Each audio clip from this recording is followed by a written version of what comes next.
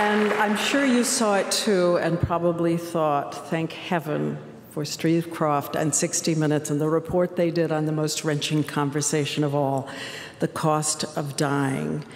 End-of-life medical care examined with courage and compassion.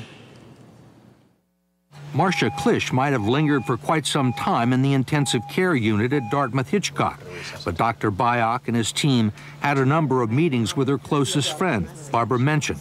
She said Klisch would not want to be kept alive on machines if there was no meaningful hope of recovery. It was decided the doctors would not try to resuscitate her if her condition worsened, which it soon did. She died a few moments later.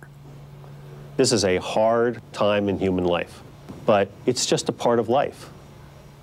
We really have to acknowledge that we're mortal, get over it, and start looking at what a healthy, morally robust way for people to die looks like. And for his second Peabody today, Steve Kroft.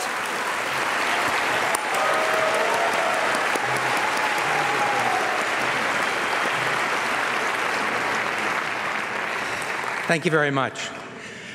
Medicare spends about $50 billion every year for patients in the last 6 months of their life, and 20 to 30% of that expense has no medical impact. This is really a story about the inefficiencies in our medical system and also about a political process that doesn't like to take on complicated and difficult subjects unless they can be put on a T-shirt or on a bumper sticker. And the debate should not have been and should not be about whether we pull the plug on grandma or take her off the machine, but whether grandma should be on the machine in the first place, whether she knows and whether her family knows what alternatives there are.